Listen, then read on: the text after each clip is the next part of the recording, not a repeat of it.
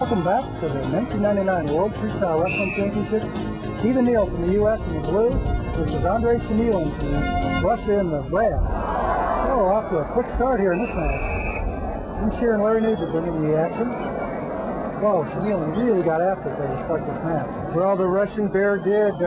We've been looking forward to this matchup for a long time. It's Stephen Neal, the freight train, the double leg from Bakersfield, against Shumilin, who really maintains great position and has got a lot of international experience with. Stephen Neal's really out. This is his first year out. Yeah, first year for Neal, and he's had a great tournament. Shumilin, though, is one of the cagiest veterans around. He's third in the 93 and 98 World Championships, fourth in the 1996 Olympic Games, to Bruce Baumgartner, one of USA Wrestling's best heavyweights ever.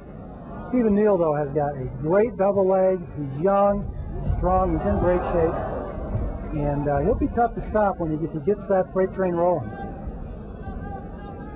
Shumilin there with a foot sweep, one of his better moves, and he can really knock the pegs out from some big men with that foot sweep. Because if he can compact their base and trip them, doesn't matter how big you are, you're still going to go down. Well, those are things that Stephen Neal hasn't faced in some of the competition that he's had in his career so far. Shumilin beat a world medalist in every match he wrestled in the World Championships this year. The heavyweight is a tough weight class this year, and both these guys have gone through some great athletes to get to the finals. And Stephen Neal, to make it to the finals in his first World Championships, first year out of college, that's quite a feat. There's that famous double leg, and you know, Shumilin had his knees bent. He backed up just a little bit, turned around, and stopped it. And Shumilin had a lot of mat to work with there, and I think if Neal can start it more in the middle, he can drive him through the zone and score. Well, being a former world medalist, Jim, your strategy, I think, is the correct one. I don't know if I was all that well known for strategy, but I think it'll work for Neal. I never had a freight train double like that. Few people in the world have ever had a freight train double like Stephen Neal has. The referee, noticing the blood on Shumilin's forehead, calls a break. So we'll have to take a break until that's cleaned up. But we will too. So we'll be back with more action from this exciting heavyweight match, 1999 World Freestyle Wrestling Championships. While we were away, we had some really exciting action. Larry? Well, Shumilin, the Russian Bear, did a great foot sweep there. He kicked Neal's foot right out from underneath him to score a takedown. Didn't have an upper body connection or anything, just slipped it out there. Now here he tried to turn Neal, but Neal pulled the tables on it and got a reversal.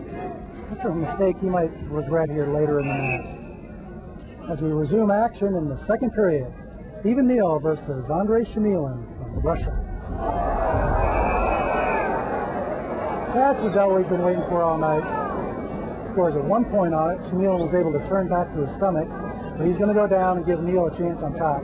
As Shumilin was falling backwards, there was a slight look of terror on his face. His eyes did get a little bigger there. I don't think he thought Neal was capable of that kind of explosion. Here it is. He's still got the lead, though, now. Neal just keeps those legs driving, drives him right through the zone. Gets his point. Second point of the match for Neal. Score is now 3-2. This is a big match for the U.S. because although Russia has clinched the team title, the U.S. needs to win this match to get second place over Turkey. Well, Stephen Neal is coming out of nowhere. I mean, his collegiate career just ended. These international people have got to be just have their mouth agape by the way he's doing this.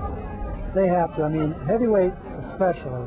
For Stephen Neal to come out of college and do this well is unheard of. Shumilin tries a headlock, but it slips off Neal, and he'll get no points for that. But Neal will not either because that's a slip throw, as it's called in international wrestling. So no point for Neal.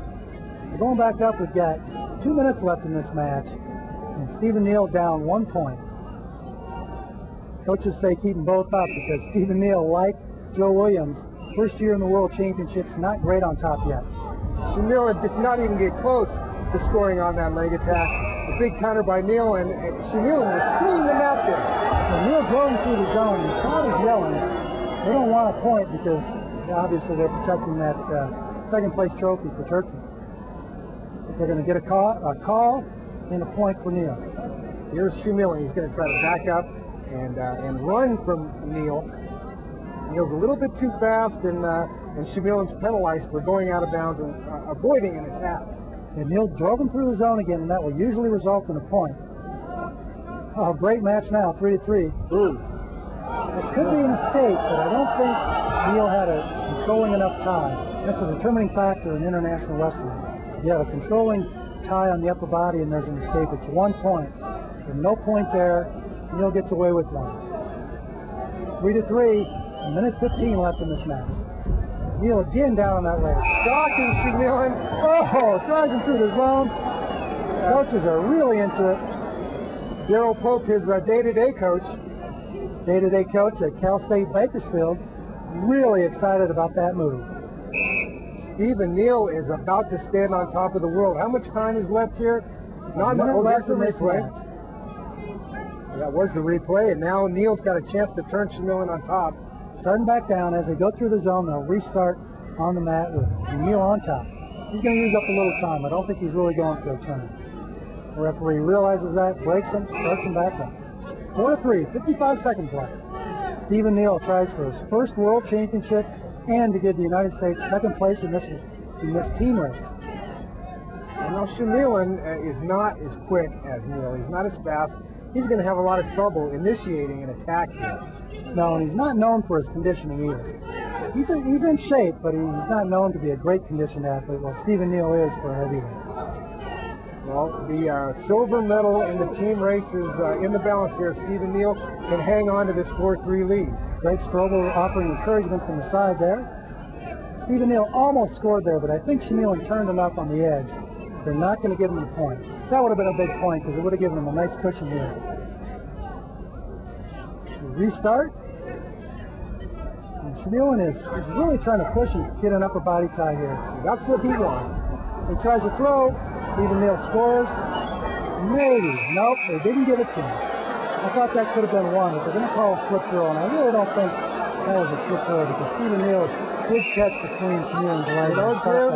It doesn't matter now because time is running out. That's it. Stephen Neal wins his first world championship. Yes. Daryl Pope does what Shumilin couldn't. Gets a takedown. You know, and there's no acronym in front of this world championship. There's no WWF or Hulk Hogan or Goldberg. This is Stephen Neal, the world's wrestling champion. Best wrestler in the world at heavyweight. Stephen Neal from the United States. First world championship. Incredible.